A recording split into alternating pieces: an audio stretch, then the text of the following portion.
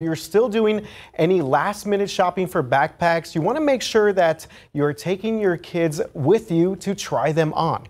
Backpacks can be very heavy, especially for the smaller children.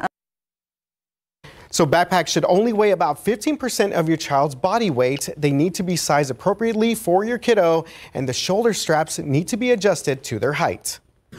It should sit somewhere around there, what we call, if you put your hands on your hips, that's about where it should, the bottom of the backpack should sit. That is good advice right there. Doctors at Christus Children's Hospital say that heavy backpacks can't necessarily cause severe back issues like scoliosis, but your child could be uncomfortable if they are not using a backpack properly.